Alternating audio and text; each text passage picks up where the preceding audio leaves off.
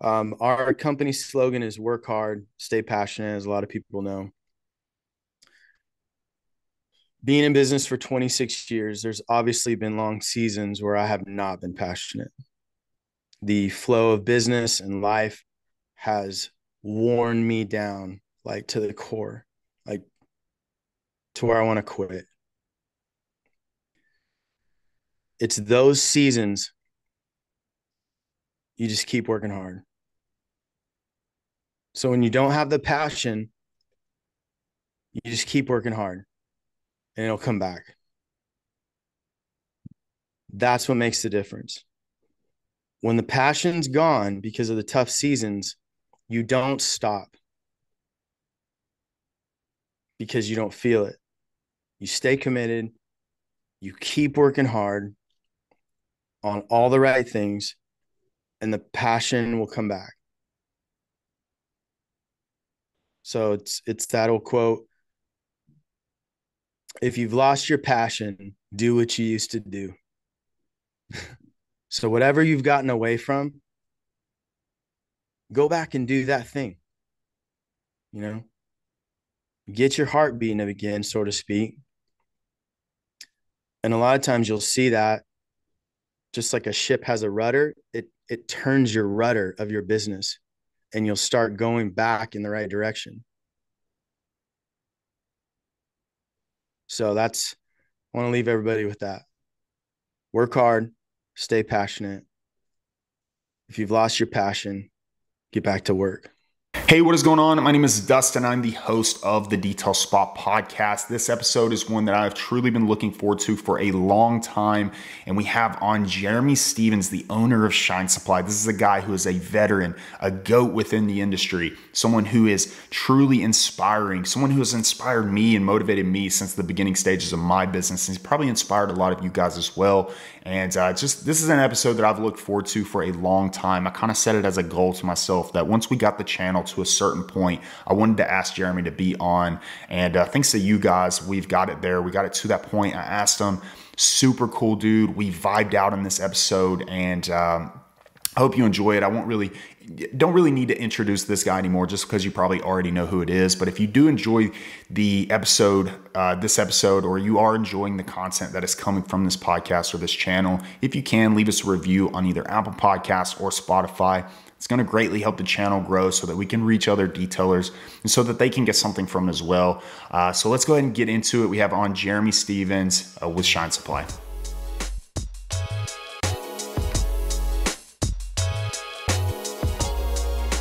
Not that everyone doesn't already know who you are, but we have Jeremy Stevens on.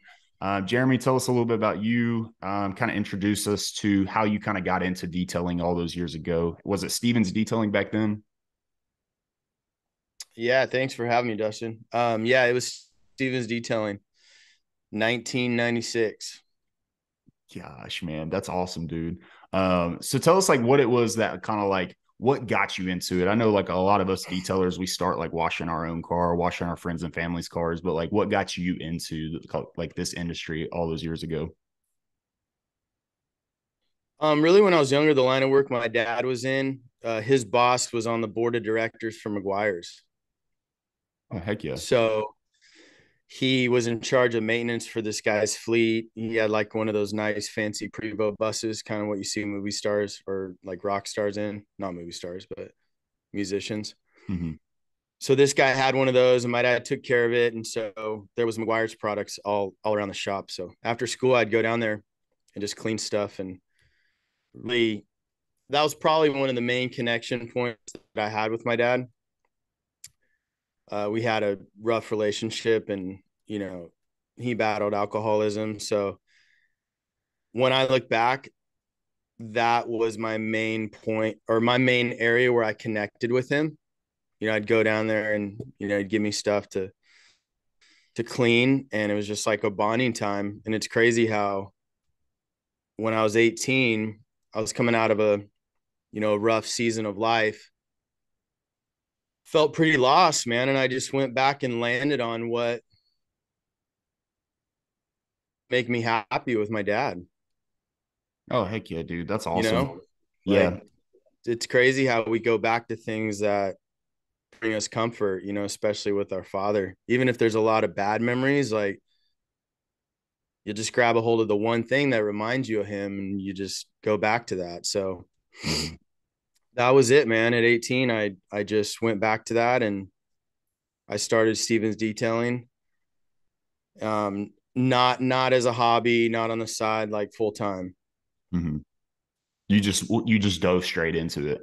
Dove straight in. Like went to a sign shop, got some magnets made, polished up my truck. I had a little Dodge Dakota single cab. Threw some magnets on the side and utilized my phone number because think about a 96, you know, cell phones were, they look like a brick, right? Yeah. And there was no internet. So it was yellow pages. And I used my home phone number, the magnets, and walking into salons, walking into office buildings. I'd sit outside a Target on a Saturday, people walking in, hey, can I wash your car while you're inside shopping? Just lots of rejection, but lots of wins too. And that's $10, bro, inside and out. for Vacuum, real. windows. Yes, dude. Dress the tires, $10. And probably about a year into it, I bumped it to $12 and 15 for SUVs. Dude, and that's like, now we hear like, oh, you're charging 50, 100, you're way too low. Like that's the norm now. It's like, now people can charge 200, 300, 500, $1,000 for detailing. So it's kind of wild Oh, to it's see, wild. like, it's wild to see someone when detailing wasn't as sexy, I guess you could say. Like detailing wasn't as cool as it is now. Well, not even that. It just wasn't, the trade wasn't recognized, Dustin. For sure. Yeah. So it's You like, know, like people, I mean, I was one of the first five guys to ever start a mobile detailing business in Ventura County. So, I mhm. mean, people were like, oh, you're like washing cars out of your truck? You know, remember Back to the Future, Biff? Mhm. Like, that was the only reference they had, like, Yeah. publicly to this trade. They're like, oh, that's cool. You're like, you have like all your stuff with you and you can like come to my house. It was not a recognized trade at all.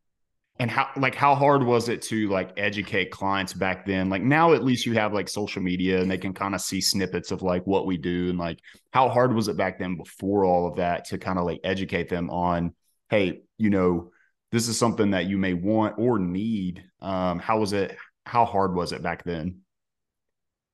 It was extremely hard because paint correction wasn't even a word.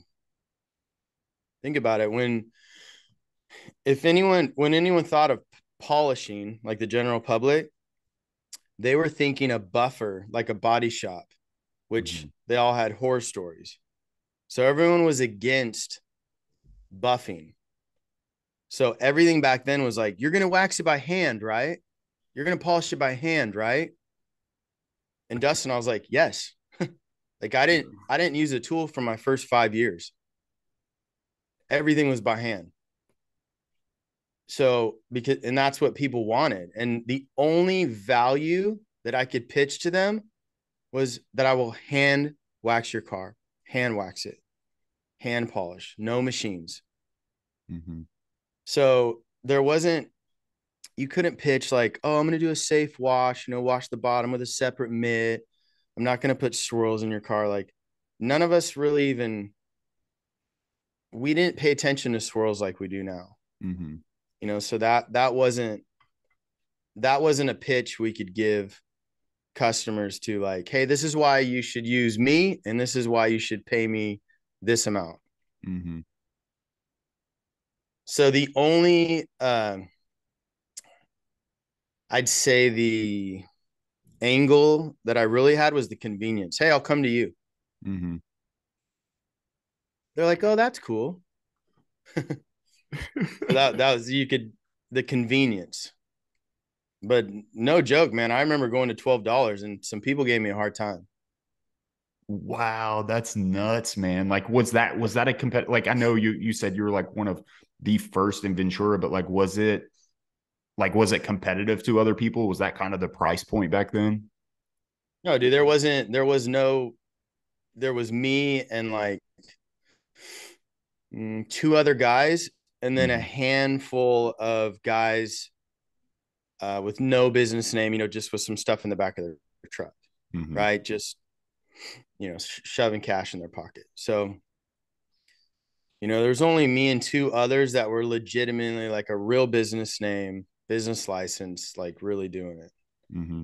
But I could do a $10-12 wash, in about 45 minutes. Mm-hmm.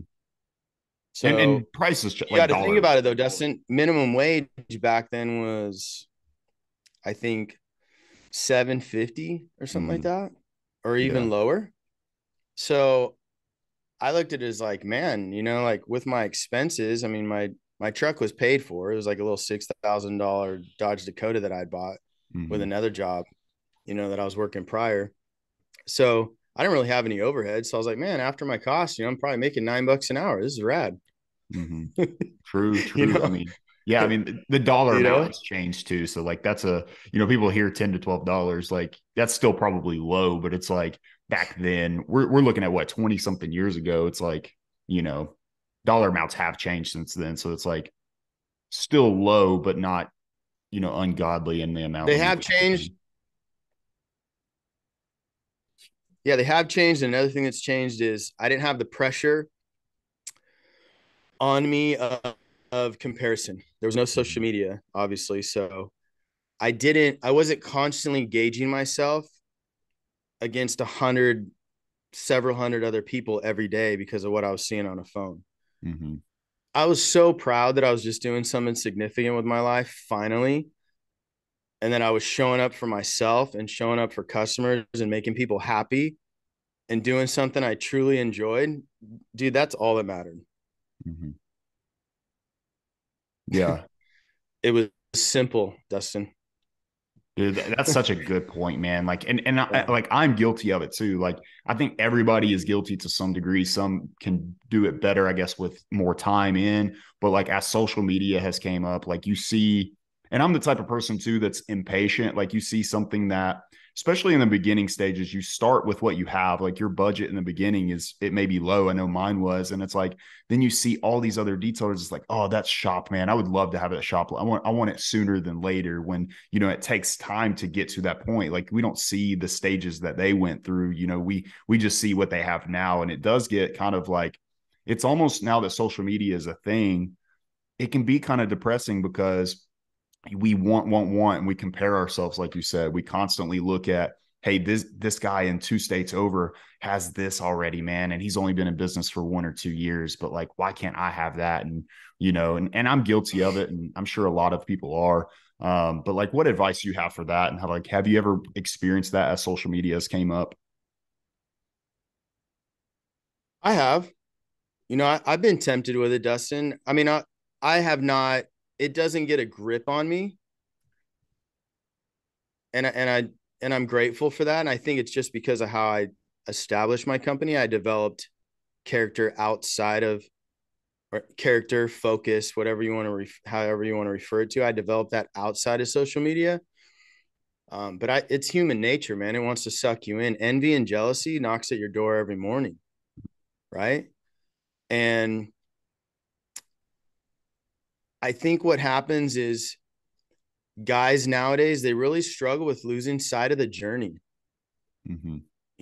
and Kobe Bryant said that, right? He said, it's not about the destination. He said, it's about the journey. It was one of the best quotes I've ever heard because the fulfillment is in the journey. Mm-hmm. And if you're not appreciating the journey and reflecting and going, man, look where I was last year and now I'm here. Mm-hmm. That's so much more important than going, look where that guy's at and I'm only here. You Mm-hmm. have to keep your eyes on yourself. And when you do look at other people, you have to be disciplined to use that as inspiration and don't let that jealousy in. Because as soon as the envy and the jealousy gets in, it distorts the purpose of seeing somebody that's farther along than you. We all need to see somebody that's farther along because it pushes us, right? It motivates us, it pushes us. But if I let that discourage me for where I'm at, that's pulling energy that I need for my journey, Mm-hmm. for my vision, for my company. And then you know what it does? It distorts our motivation. You'll sit back and wonder, God, man, am I even doing this for myself anymore? Or am I doing this for other people's expectation on me or other people's perception on an app on my phone?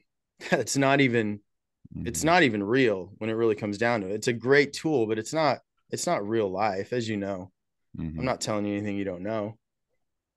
Yeah, dude, you hit the nail on the head with that. Like and I think I actually, I talked to somebody, I had somebody on a podcast and they actually told me that they were dealing with that same issue and you told them, you were like, just block them, unfollow that person. That's like, and it was something different about, like, I think it was a local competitor to them and they were kind of getting eat up by it. And you were like, dude, just block them. Like you don't want to, but you do, you're like, if you block them, you won't see their stuff. And if it's wasting energy on, the time that you should be putting on your business to grow for you and your family, then block them, man. It's not doing anything for you. But that was words from you, actually. Someone, can't remember who it was that I had on, but it was literally from your mouth is what they were saying. Well, and that's so important to know who to ignore and who do we listen to, right, Mm-hmm. Dustin? That's where social media has distorted, is that we have these followers, Mm-hmm. these friends, and it's like, okay, they're not friends and they're not really following. Now, Mm-hmm. probably 20% are, Mm-hmm. but if I have somebody that is going to come at me with any kind of correction, like a stern correction or confronting me on something, I have to check the source. And if Mm-hmm. this is somebody that's not involved in my everyday life, that doesn't really know me, I'm not giving any credit to what they say. Mm-hmm. And we're giving too much credit to the wrong people. Now, arrogance is when you move into like, man, I don't listen to anybody. I'm blazing my trail. I don't care what you think. I don't care what people. Come on, we all care what people think. We just Mm-hmm. need to pay attention. And are we caring what the right people think? And the right people are, it definitely should be your wife, it should be your kids, it should be your close friends, and it's probably less than five, right? Mm-hmm. Like a tight circle of people that can speak into your life, and you make yourself vulnerable to these people, and you allow them to speak in your life. And when you have that at your core, you don't really need the validation of social media. You're not. If somebody tries to argue with you, it's like, look, I'm not even. Mm-hmm. No, like I'm not even giving any thought to that. It's tempting, yeah, because Mm-hmm. we all want to defend ourselves, but it's like, no, I'm not going there, because as soon as I open that door, so to speak, you know what comes in, Dustin. Mm-hmm. You're just gonna train wreck your day, maybe even your week, Mm-hmm. and then you're gonna potentially take it out on the people that you really do care about, Mm-hmm. because you got this internal thing going on now that can't be satisfied because you can't argue with somebody on a keyboard, Mm-hmm. And what's right? crazy? You What's both cr- lose. the crazy thing about what you're saying is the people who we listen to, that we let in, that we do allow, and it does ruin your day. I've let it, you got one person out of 20 that would say something that is, negative, or, just something that you really don't want to hear, maybe puts down what you've worked so hard for. Like in this case, I guess it would be like someone's detailing business, or, maybe whatever business they're in, or whatever they're growing, or whatever they're putting their time into. But like the one person out of the 20 that would comment or that would say something negative that, we allow in, is literally the one person that would never buy from you, the one person that would never have anything. They're not even really listening to what you have to say with an open mind. So it's literally that one person we allow in, and it's human nature, like you were saying, but we allow that one person that would never provide us any value inside, and then, completely waste our energy to where we could be spending time either marketing, promoting, or putting something valuable out to the people who would potentially listen. 100%. And it's not saying that you don't confront anything, but you Mm-hmm. confront things that really need confronting. Let me give you a quick example. Yesterday, we put out a reel on Monday, some stuff in our downfilling, just a vibey, cool, fun reel. Mm-hmm. Somebody hops on and says, yeah, my 2 gallons leaked, blah, blah, blah, like just complaining. So we don't have that happen that often. So when it happens, it's kind of like, whoa, you Mm-hmm. know, um, we got 2 different ways we can respond to that, right, Dustin? It's like we could just delete his comment and be like, this guy's an idiot. You know, it's like totally inappropriate to leave that kind of comment on a reel. He should have emailed us, whatever. Mm-hmm. We don't need that guy. And I was like, no, you know what we're going to do? I'm going to leave him a comment back and just speak directly to his comment. Like, hey, man, next time, just contact us directly because we always want to make sure you're taken care of. I would Mm-hmm. never want you to lose product because your gallon leaked and we don't know about it because we'll always make it right. So Mm-hmm. next time, just contact us directly so you can actually get your need met. Right. Because anytime people are complaining, it's like typically, they have a need, but they just don't know how to communicate properly. Right. So usually people are going to blast you with it, Mm-hmm. in a customer service aspect. Right. Mm-hmm. So I went even farther. I sent the guy a DM personally and said, hey, I'm responding again to your comment. I want to be proactive. I want to get this product replaced that you lost. Dude, his response, he's blown away. He's like, I have never experienced customer service like this in my whole life. Mm-hmm. So my 21-year-old son, who typically runs all the Instagram now, Mm-hmm. he sees that I was on our account and I responded to him. He comes to my office. He's like, Dad, that was so good. So check it out, Dustin. I'm not only impacting that customer, which guess what he's probably going to talk about Friday night with his boys, Mm-hmm. right? Yeah. Dude, Shine Supply, they're going to like take care of me, right? So I just won him over, probably a couple more people. I influenced my son that works for me, Mm-hmm. right? Instead of letting my ego get out in front and be like, bro, I don't need you. We run a 7-figure business. Your comment is deleted. Like, go buy some products from company X. Like, and that's a place. I know we're going down this side trail, but it's I think that's the edge people lose, especially when you've been in business a long time, is you stop valuing every single customer. I don't care if Mm-hmm. you're doing a maintenance wash or a full correction, or if somebody's buying a bottle of detail spray from us, or they put in a $1,500 order on the website. Like, as soon as you lose the value of one customer, it's a slippery slope. Mm-hmm.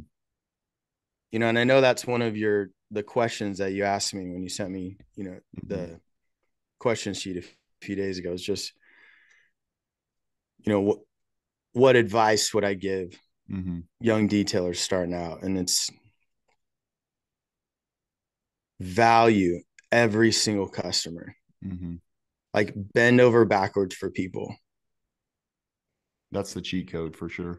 It is. right? That's the one thing, man. And that's like you have because like there are so many detailers now. Like you were one of three companies back then. Like now with social media and how easy it is, like how mainstream detailing is and how, anybody can start it. It doesn't cost a lot. Like what is something that your company can do to stand out? And that one thing is because anybody can detail, really anybody can clean a vehicle, like you can learn it, it's very easy to comprehend, but it's that one thing that's missing. It's that cheat code. It's how can you interact, how can you communicate, and how can you make that client when they leave, like you said, go to their friends and say, man, this dude was freaking awesome. Like, we had a good conversation. He went above and beyond. He remembered my dog's name. Or those things are the things that have, helped my business personally. And anybody that I've talked to that's, had success, it's that one thing. It's how can you communicate and how can you provide value that way?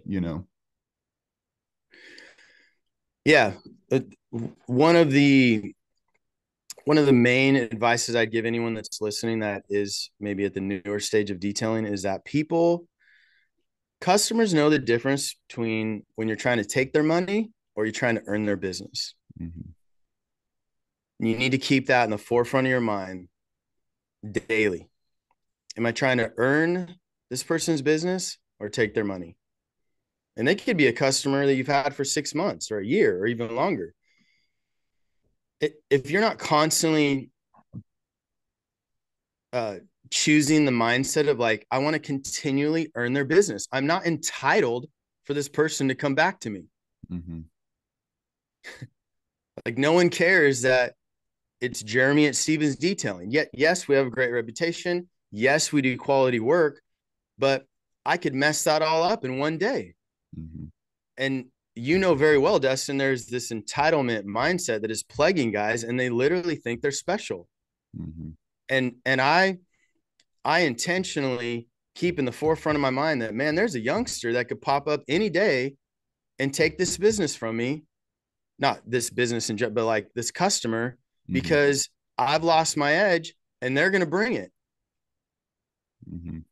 Right. I've started just taking people's money rather than, I want to earn your business. I've done your car 10 times, but I'm going to earn your business again today, with everything from how when I first get your keys till how the car looks at the end. I'm going to earn your business. Mm-hmm. You know, and the second thing is there's a real lack of commitment. I see with a lot of guys, there's a lack of commitment. They're trying this out rather than doing it. Mm-hmm. And you can't lie to yourself. You know, so if you got one foot in and you're just trying it out, and you're not making company shirts and labeling up your truck and taking it serious and having the presentation and being disciplined with your calendar, and when you tell people you're going to be there at 8, you're there at 8, and if it's going to be 8:15, you call them and tell them it's going to be 8:15. You're running a tight ship. You know, you're almost treating it like you work for somebody else, Mm-hmm. like you could get fired. So People lack of say that. commitment. They're not committed. I tell guys that come to training, look, man, it's no secret to where I'm at. Mm-hmm. I was like, the difference between me and a handful of other guys that get into this business is that I'll keep doing the work. I'll show up every day, even when I don't want to. Mm-hmm. And that's one of the biggest issues I see right now with, and before I say this, don't get me wrong, there's a lot of these detailers coming into the game, man, and they are crushing it. Their vans are dialed in. I love it. I'm so proud of so many of these guys. I mean, they are creative. Their setups are incredible. Their uniforms are tight. They're busting out some YouTube videos. I think it's amazing. But there's also a handful that are getting into it because they see you can make six figures being 18, 19 years old. And I think the money aspect is out in front, and they're not factoring in all the other things that could really keep them in business long term, which is the commitment. Mm-hmm. So example that would be, you have some maintenance clients. Wednesday comes around, you're supposed to show up to your weekly maintenance client or your other week client. You have an opportunity to go bust out some paint corrections, so you cancel on that Wednesday client, and you do that a couple times in a row. Guess what? You just lost a customer that you might get $400-500 from a month. And not only that, but this has been a person that has referred you to several other people that you've made thousands of dollars off of. So what these guys start doing is they just tarnish their reputation, and you can never get that back, Dustin. Mm-hmm. I think when we started this podcast, before we actually started it, I asked like when you got into it, and like, I can't remember if it was before or after we press play and started it, but you said I just dove right in. Like it was the one thing. Like I didn't start it part-time. I didn't, I put magnets on my truck, and like it was a truck I owned. It was the very beginning. I mean, it was like you said, I owned the truck outright. It was, nothing crazy, nothing as nice as your van you have now, but it's like you just started, you went full time in it. You didn't have a plan B. You didn't have one foot at the door. You probably had the mindset of saying, this is going to work. I'm going to make it work. It has to work. I would agree with that. I think a lot of the detailers that are asking for help and saying, hey, what is it that I'm doing wrong? And I think a lot of the times it's because you're thinking about what if it doesn't work? It's like, oh, I'm going to go get a job here, but this may work. I'm just not 100% sure. So it's almost like the energy we were talking about. It's like their energy is just half of it's there, but it takes 100% to get clients. It takes 100% to, produce good work. So I think that's spot on. And I think the reason people like referring back to how you, the customer value that you provide, I think there's a difference when it comes to, because there's a bunch of product companies out there as well when it comes to chemicals and supplies. But I think when it comes to like Shine Supply, I'll go into Walmart sometimes and I'll see somebody with a Shine Supply shirt on. I'm like, dude, that's crazy. I use them too. And I know the guy, it's That's like, or I cool. know of him, it's just super cool because people buy chemicals that may work. That polish they use may be their go-to, but you don't see just like them rocking that company. And I think the reason people rock Shine Supply isn't fully because the products are great, but I think it's because you provide that personal feel. So the fact that you brought the same skills that you had in detailing from Steven's Detailing, you brought that same customer feel to like a company like Shine Supply. It makes people, detailers like us, it makes us feel like, from a consumer standpoint, because detailers, we're talking to consumers, but us as detailers, we're consumers when it comes to products. It's like, dude, this dude actually cares about us. Like, so I applaud you the way that you run Shine Supply. Like, even, when we order supplies, there's an email that's like, hey, from Jeremy. It's like, hey, if you need anything, did I mess anything up? Is everything good with your order? That's A1, man. And like I've saw that from the beginning, from when I started using you guys. Thanks, man. I appreciate that. Yeah, absolutely. When you really care for people, it goes a long ways. Now it's gotten me in trouble because I've cared too long for the wrong people at times in this company. Uh, but I've never regretted how much I care, because when you truly care, what I'm scared of the most is not caring. Mm-hmm. Like when people lose that ability to care, that's a dangerous place because you can't fake it. Mm-hmm. And when you stop caring about what you're doing and your customers, that is a dangerous place. But if anyone's in that place, I would tell them, hey, man, do you even care about yourself? Mm-hmm. Because that's the starting point. So if you're neglecting yourself, you're not going to value other people, And a lot of the pride, the healthy pride and the self-respect that we have for ourselves, man, that just like bleeds out onto everybody you get around or everybody you interact with. You're not trying. Mm-hmm. That's the thing about, around here. I'm not trying to do anything. This is who I am. It's easy, Dustin. Mm-hmm. you know? And then just to touch back on the detailing, with Steven's Detailing, I was always proactive rather than reactive. Mm-hmm. So like when guys are like, man, what am I doing wrong? I'm struggling. It's like, it doesn't mean I definitely went through seasons where I struggled, but I was always proactive. So rainy day, proactive. Still got dressed, went to a coffee shop, worked on my business. It's a work day, Mm-hmm. right? Oh, it's raining. I can't do cars, but it's a work day. Go to a coffee shop, sit, work on my business, wear my uniform, have my shirt on. Oh, look at that. I got a customer just sitting in the coffee shop. Yeah, I'll do your car as soon as the rain clears up. Mm-hmm. Proactive. Just you got to be proactive. You got to always be working on your business. How can I, you know what? Let me update my business cards, or let me update my website, or let me look into how my pricing, how's my timing on my job? Am I spending too much time for what I'm charging? I mean, always being proactive, Mm-hmm. and a lot of that's not happening right now is because a lot of dudes are distracted. They're too busy watching what everybody else is doing. Mm-hmm. And that's how they get reactive. They're just reacting. Oh, look at that guy. Look at this guy. Look what that guy's doing. What are you doing? Mm-hmm. What are you going to do today to make your business better, to make yourself better? You know, majority of my success, Dustin, is because I constantly work on myself, constantly. You know, I'd be a train wreck if I didn't intentionally work on myself. I wasn't born into like just all squared away and super disciplined and like Mm-hmm. Mr. Nice Guy. It's like, no, that's not who I was, you know? I got to work at this, and I think a lot of guys out there can relate to that. Mm-hmm. And you can't shy away from when you see things you got to work on. You got to lean into it. You got to be proactive. Great businesses are built because of great people, For sure. right? Yeah.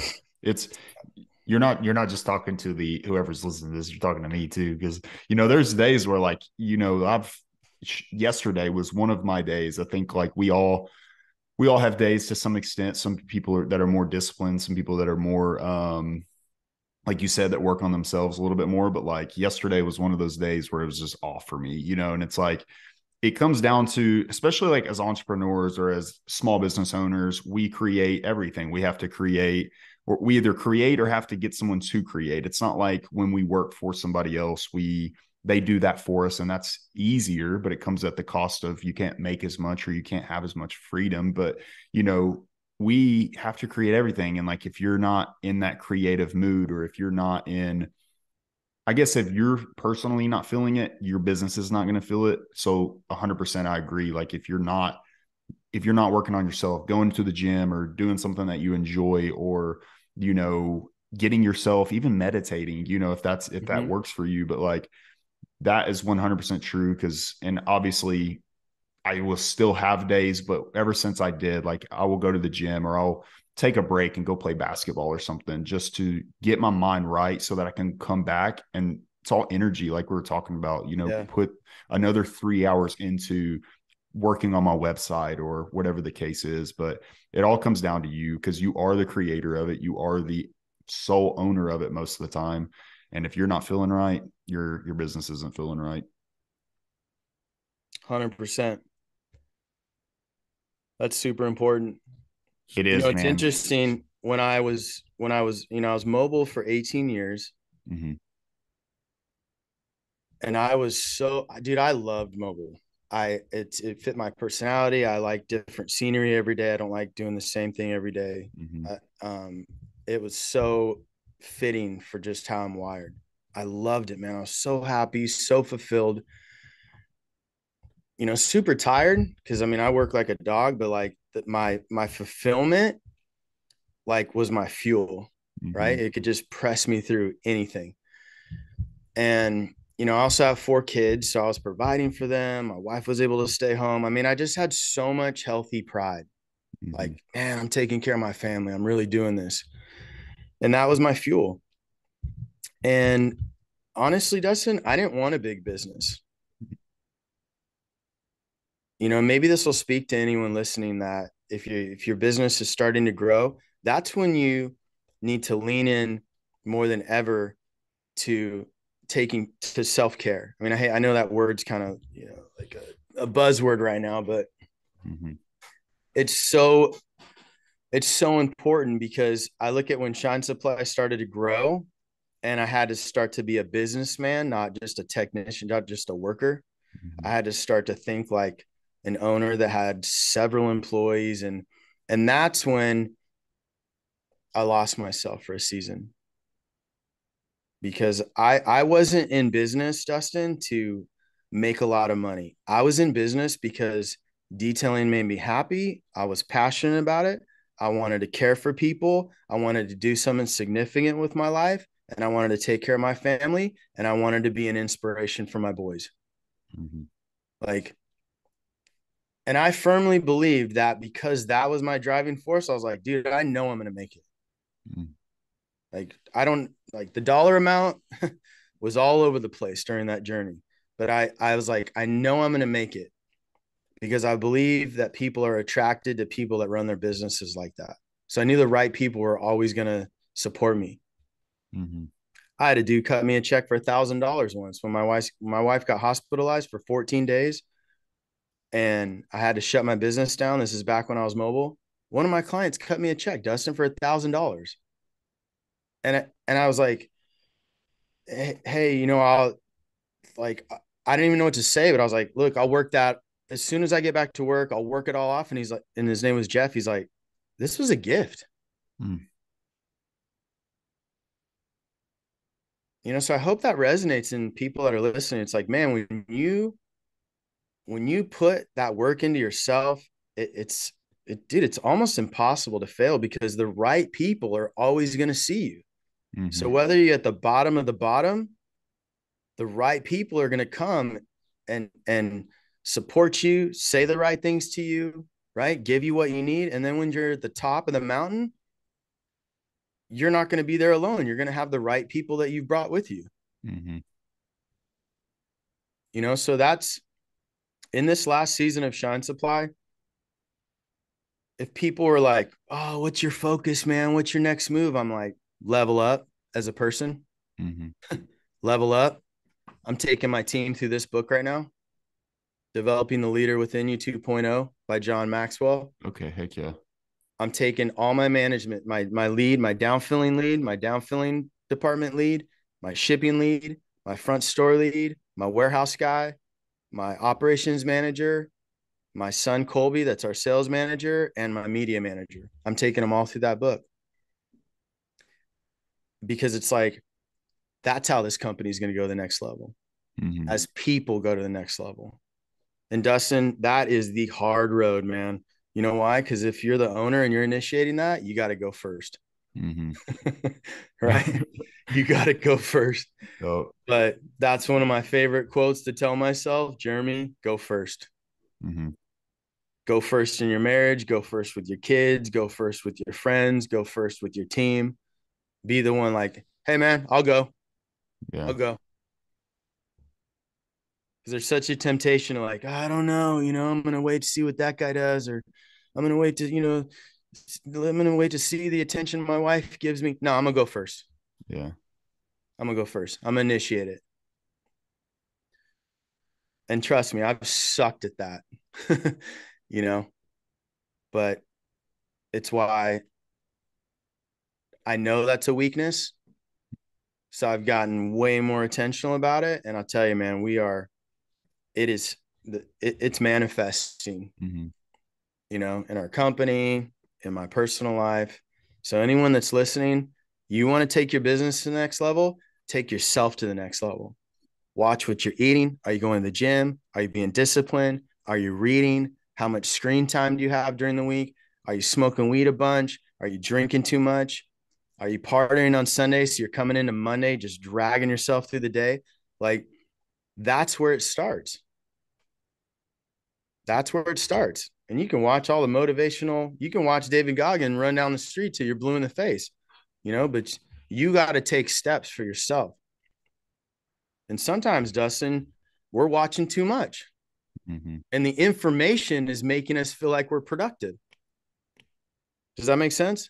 Yeah. It's almost like we look at it like, oh, I'm the person to look at that. So I'm that person now just I'm that because, guy. yeah. Yeah, I'm that guy because I watch it, I talk like it, I dress like it. It's like, no, man, you're not. Mm-hmm. You're not that person. And that's not a knock. It's like you have to put action to that, But what happens is guys take step forwards in those areas, and guess what? They realize it's scary and it's painful. They back Mm-hmm. off. Yeah. It's freaking hard, Dustin. It's hard. Mm-hmm. And they look at guys that have done something significant, whether it's with their family or with their business or with their personal body, and they're like, dude, what'd you do? It's like I wrote stuff down on paper, an action plan, I set goals, and I held myself accountable. Pretty Mm-hmm. simple, but it's not simple. It's simple in that aspect, but it's the hardest thing you'll ever do in your life. But it's the most rewarding. Dude, 100%, man. Like the fact that you're vulnerable enough to speak, like, you were talking about, going first and like how you used to suck at that or how, and I think we all have like any of the greats in the world have sucked at it at one point and realized that they sucked at it and are vulnerable enough to say, I was bad at that. I want to change that. Like the fact that you were vulnerable enough to share those things, like that's why I have so much respect for you. But like you were saying about how, once we do start, like we see these videos, we see this motivation, we see And I'll even refer to it as detailing, but I think this is in life in general. But like, and you're one of those guys for me, like the facts that you speak on social media and like, following you along the years, it's like, seeing that was my inspiration, but it is harder to kind of start it. It's harder to, say, okay, yeah, it's cool to watch it, but it cannot really do it, and it is hard when you first start. And I think like you could refer to like people who start like YouTube channels or start like, something that they want to be. I think we all get scared of like looking at what our friends from our hometown are going to think, or we get scared about like what someone is going to think of us like internally. They may not even say it, they may not even come out and comment Mm-hmm. it, but we're always thinking about what other people think. And it's like, and you almost look at it as like you almost have to have the vision of saying 5 years I may get laughed at, say it's with your detailing business. 5 years, I may be looked at as someone that just washes cars for a living, or, 10 years, maybe even, you get looked at as someone who just has a below average job. But in 10 years or 5 years or even 2 years, sometimes you could look at it and be like, now I got to where my vision was. Now, those haters or whoever you think subconsciously is looking at you negatively, they can't really laugh anymore. You got to where your dream is. And that doesn't really even have to be money. That could be just making enough to, provide for your family, or just even being able to make enough to where you don't have to work for somebody else. So it's almost like your vision almost has to outweigh the self-consciousness that we all have in us. Yeah.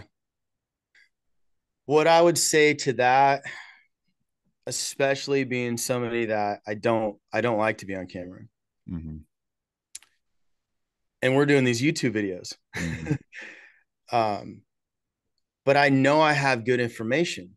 Mm-hmm. So it's this internal wrestle of like, man, I know I have good information. I know I have value, but I don't like being on camera.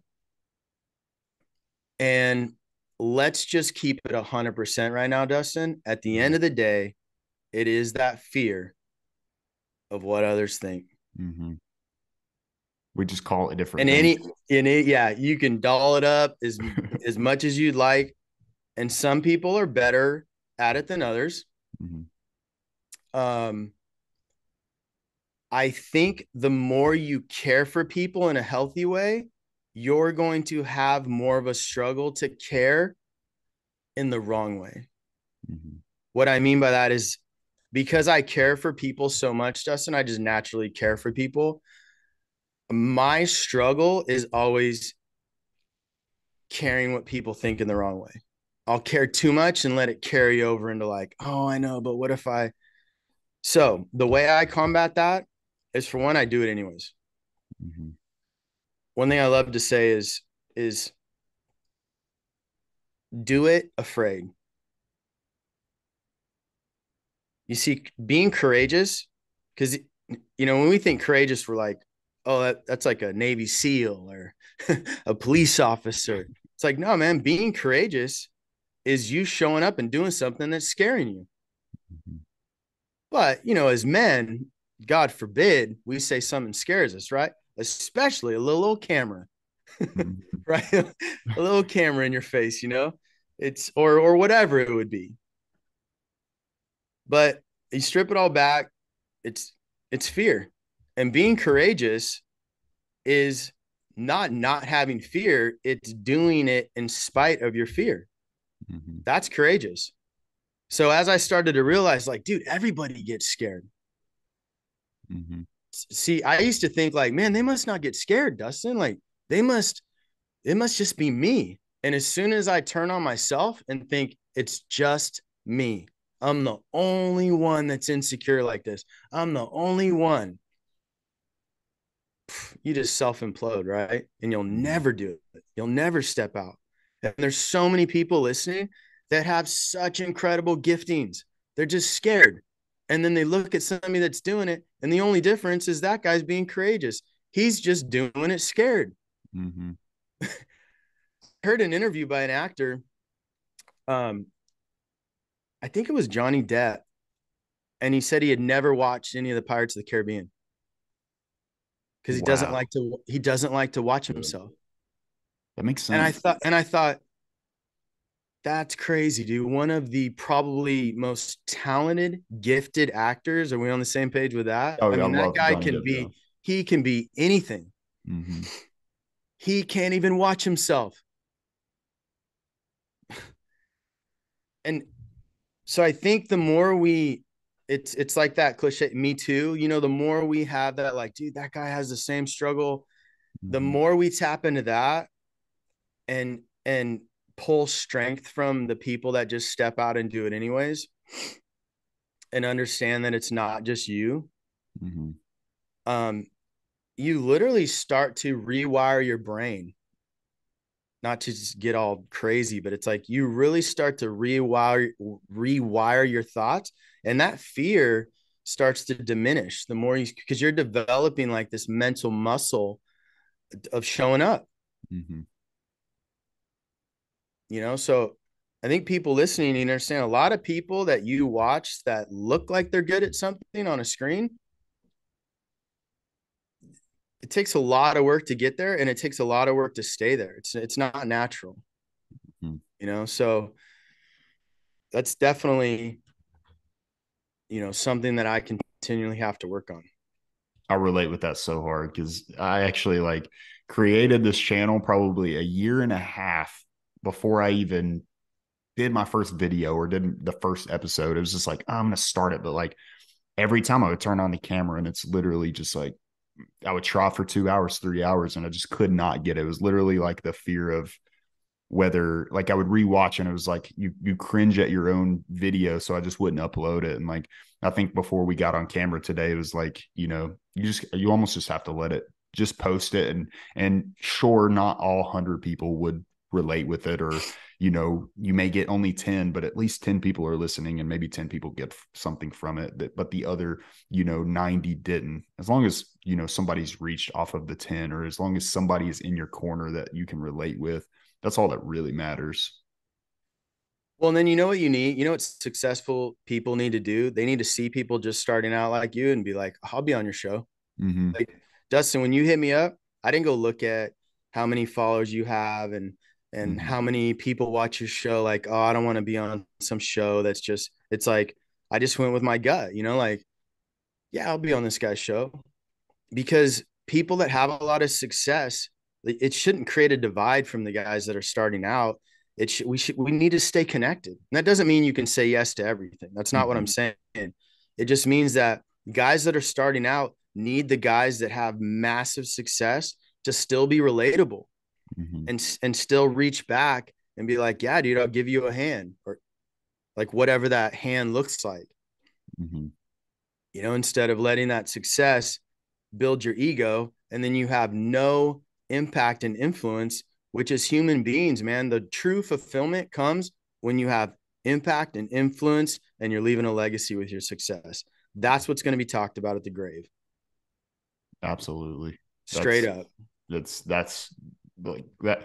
My wife was me and my wife were talking about, like, we have, you have family members, you have dads, you have moms, whatever the case is. Like, we were talking about an in particular family member with her, and like, and how he or she, I won't even go like in depth of, but how he or she just kind of abandons like their kids or whatever. And this is way off topic, but like we were talking, I was like, man, like how could somebody do that? Like how could somebody think like that? Because then like when you're 50, 60, 7 years old, like can you imagine the amount of regret? Like can you imagine the amount of like, when let's say you get diagnosed with something, and this is so deep, but it's, you get diagnosed with something, it's like, man, I feel like what you would do is you would go back and you would think about what I every those crazy bad things that you did. It's like, what are people going to remember you by? Like, it's like, so I don't know. I truly related with that, even though that's way off topic. Just No, it no, no. was, You're on the right track, because I think there's a flavor out there right now, or I could even call it a climate with the culture, that people are realizing that staying connected and focusing on what's really important is getting really popular again, especially after COVID. Where before that, like it was a lot of like push, push, push, long hours all night, no sleep, let's go, like let's be successful.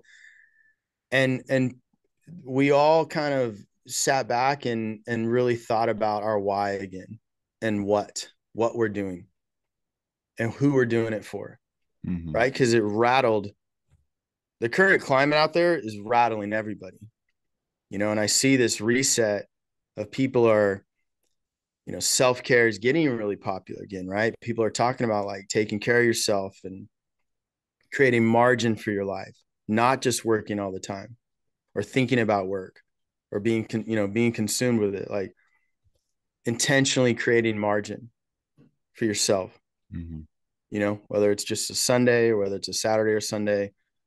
But people are getting a lot more intentional because they're feeling vulnerable because of the what's going on everywhere. And I think people are starting to realize, like, man, at the end of the day, the only thing that you can control is yourself.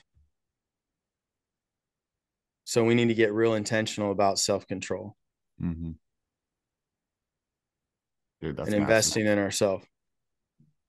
It goes back to like if you're not healthy, your goals won't be healthy, your business won't be healthy, your relationship won't be healthy. It literally just ultimately comes back down to you. Mm-hmm.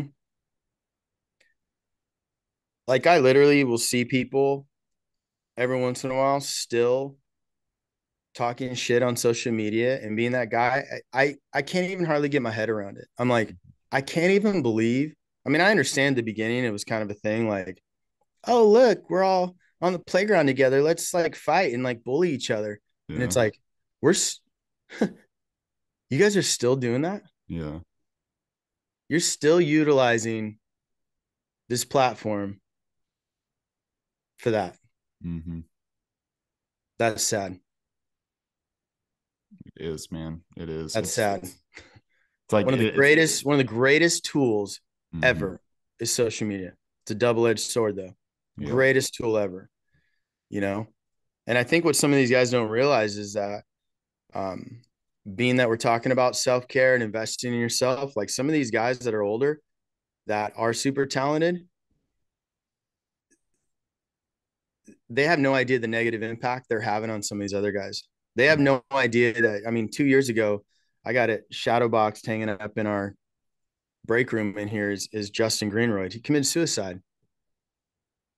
We're all running around, on the playground, bullying each other, and we have no idea how screwed up some dudes are.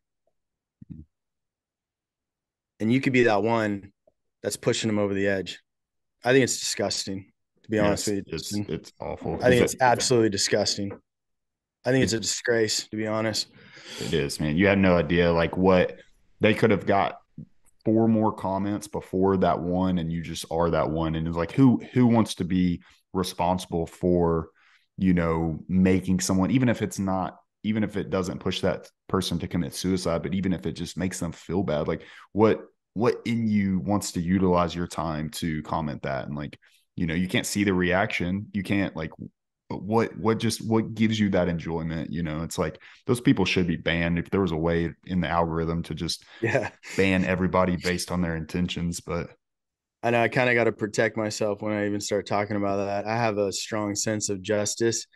I get a little dark side rises up in me. I want to destroy these people that do that. But you know what? When you look at it, it's like they're just destroying themselves and they have a very small audience. They got their little fan club that, mm-hmm. laughs at all their jokes at other people's expense. And one of your questions, just to tie into that, you asked what was one of my biggest challenges. One of my biggest challenges in starting Shine Supply was that just being discredited, all over the place. Like, what is this shit? I mean, literally those words, like, what is it? Like, not knowing I already had, 18 something years in the industry, and I was already an authorized trainer for McGuire's and I was a distributor I had so much backstory that I didn't talk about and I got jabbed at. It was so hard to hold my tongue because I'm not like that in person. If you came up and smarted off, like I'm not one to just, like I'm not going to cower down. I'm going to speak to Mm-hmm. whatever you're coming at me with. But online, I knew it was a losing battle. and I had to just hold my fingers. It's not my tongue, Mm-hmm. right? I knew who I was, even though there was days it sucked. The things some people would say, I'm just like, but you know what? That wasn't my first rodeo. I mean, my wife's mom clowned me when we got married because I was a car washer. Mm-hmm. She's telling my wife, like, what's he gonna do? Mm-hmm. Like, she's like, this, mom, this is his business. I know, but what's he gonna like do for a living? And that those comments hers like, oh, okay. Mm-hmm. Like, this is what I'm doing, you know. Now obviously she has a little different take now on that, but Mm-hmm. the reason my success didn't make me arrogant, because in those moments I didn't make it about, oh, I'm going to show them. Mm-hmm. I was like, man, if you knew how hard it was for me just to show up for myself every day, how Mm-hmm. discouraged I get, you would never be saying that to me.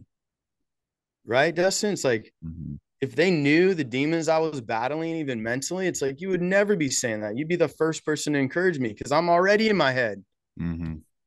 you know?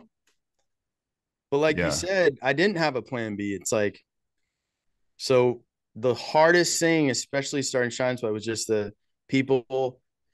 People love to discredit.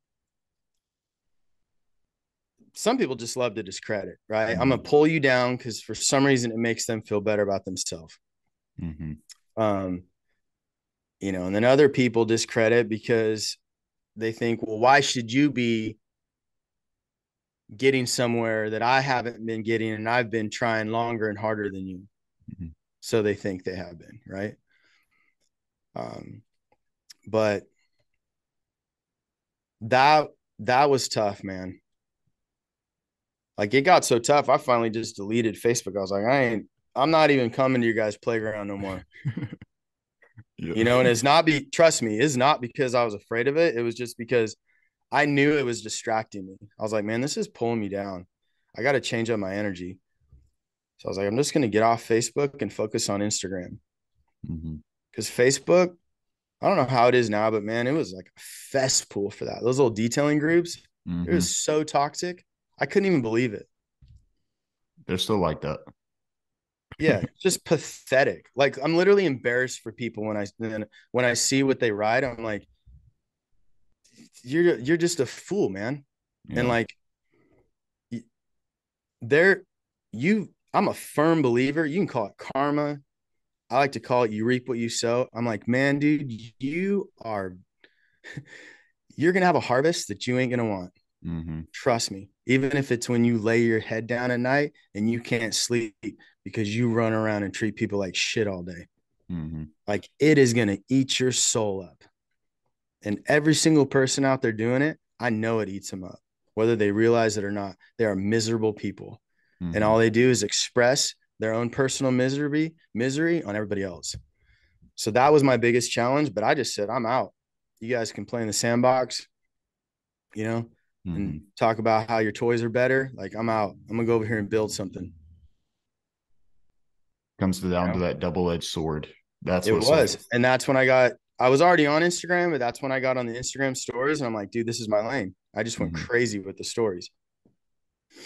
I like Instagram better. I think it's a better platform. I think like, and I don't even know how goes to this, but like, you know how like TikTok, you know how like Instagram, Facebook, there's like different people that hang out, like you said, like at those playgrounds.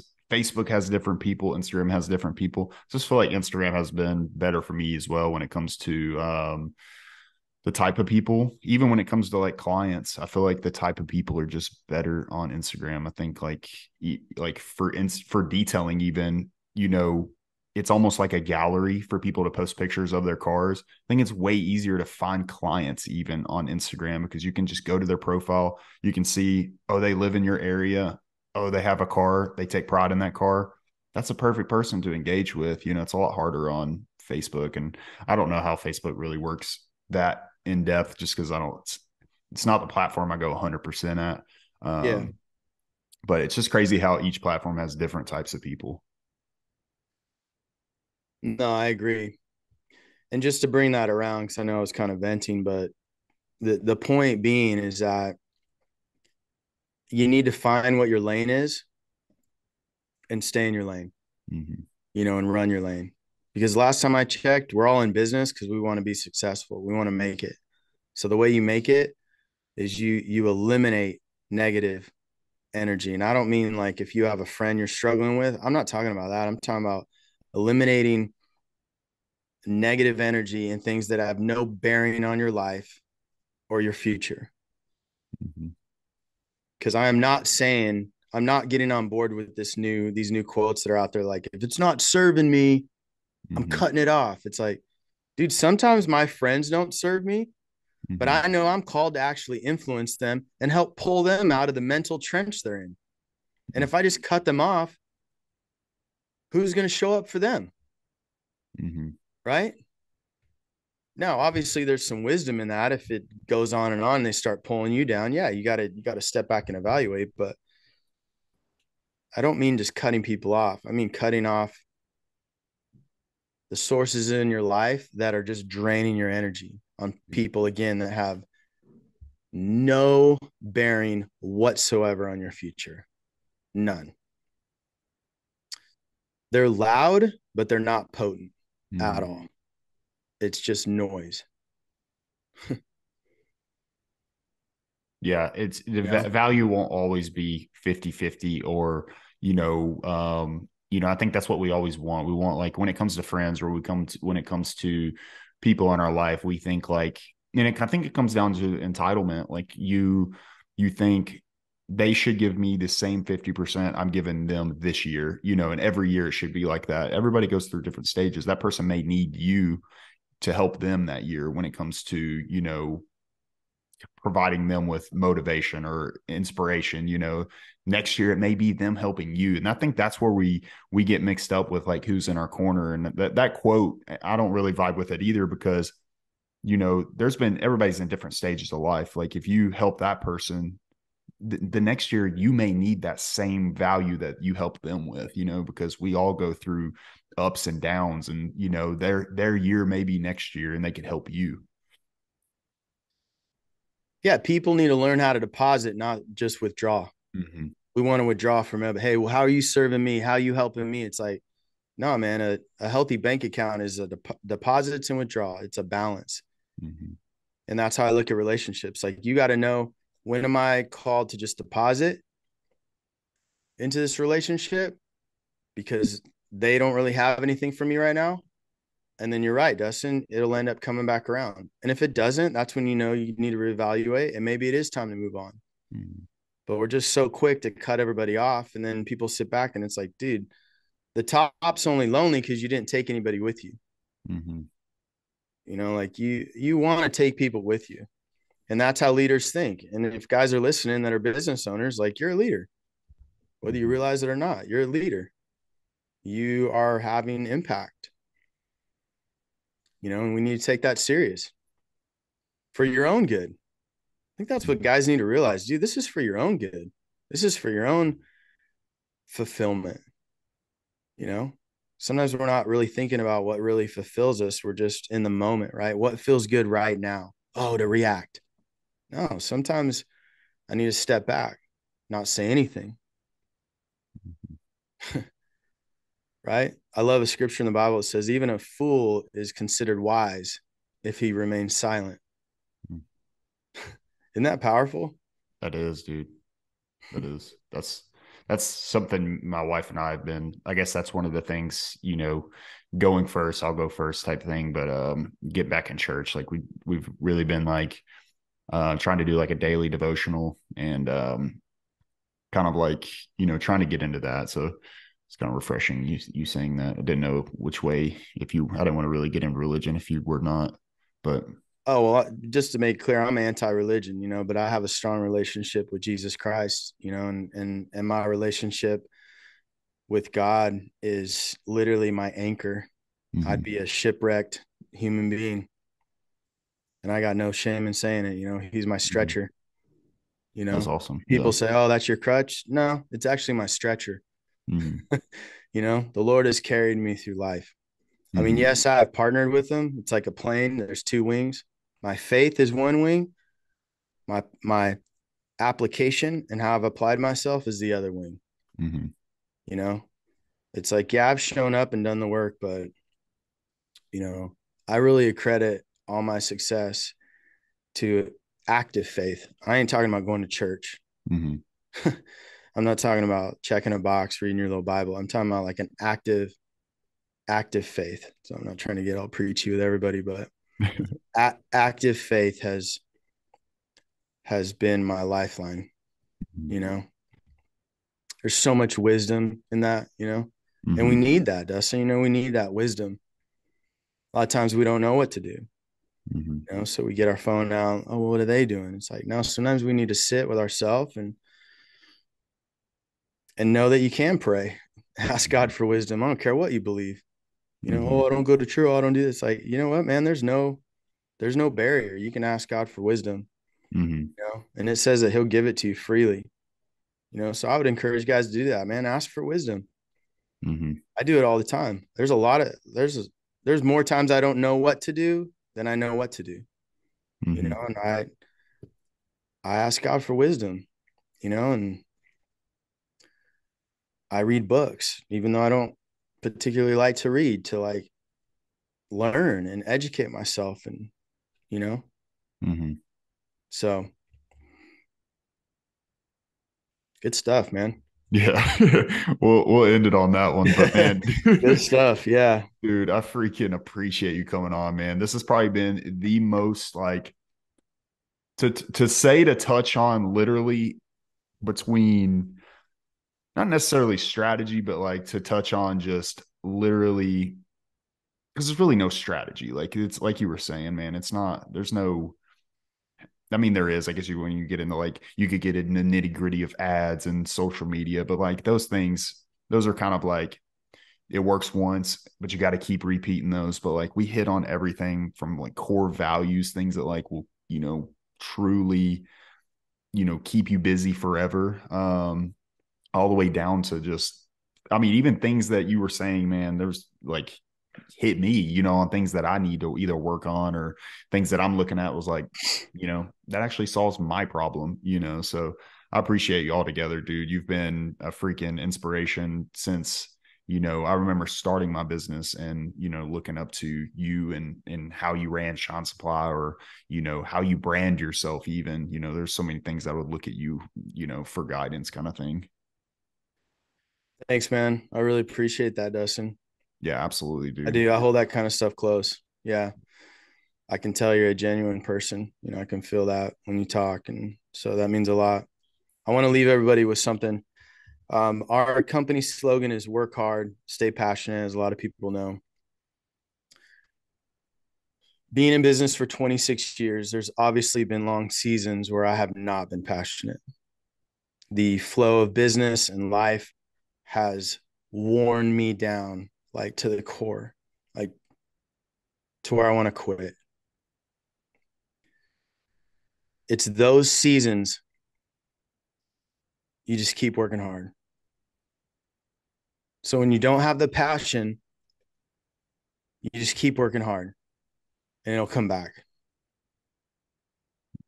That's what makes the difference.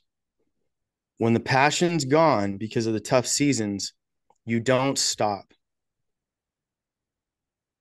because you don't feel it. You stay committed, you keep working hard on all the right things, and the passion will come back. So it's that old quote, if you've lost your passion, do what you used to do. So whatever you've gotten away from, go back and do that thing. You know, get your heart beating again, so to speak. And a lot of times you'll see that just like a ship has a rudder, it turns your rudder of your business and you'll start going back in the right direction. So I want to leave everybody with that. Work hard, stay passionate. If you've lost your passion, get back to work. So I hope you enjoyed this episode. This was one that we just really vibed out. We went deep on, not just how to run your business and how to market and how to brand, but really just how it goes even deeper than that sometimes, how you need to work on yourself sometimes, how you need to go first, as Jeremy said, and be the leader that, some people are looking to you to be. So it just goes deeper, and there's no get rich quick scheme out there. There's no way to, the next day get your business to where you vision and where you dreamed it would be. It goes deeper than that. And he tells you a sustainable path to long-term success for your detailing business, the things that, it really takes, the core values to running a business. So I hope you enjoyed that episode. I know I did. I left this episode. I got off our episode, and, I started taking more action after that. And it kind of put a lot more spark, or a little bit more fire to my, my everyday after talking with him, just because of how inspirational he is, how motivational he is. And I just really enjoyed this episode a lot to me, and I hope you enjoyed it as well. And if you are enjoying the content from this channel, or you did enjoy this episode, if you can leave us a review on Apple Podcasts or Spotify, it's going to greatly help the channel grow so that we can reach other detailers as well. So I hope you enjoyed it. I know I did personally, and I will catch you guys on the next episode of the Detail Spot Podcast.